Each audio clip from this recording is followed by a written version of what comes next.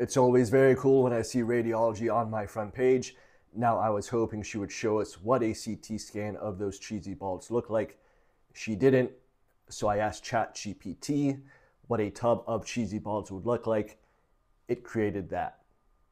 Now I replied they wouldn't be orange, we can't see color on CT scans, and they would be more transparent because there is air within the cheesy balls. And ChatGPT gave me a very nice academic answer about how the cheese balls would look transparent because they are filled with air. The edges would look darker because they are denser on the outside, and the plastic tub would look like bright white or a light gray outline.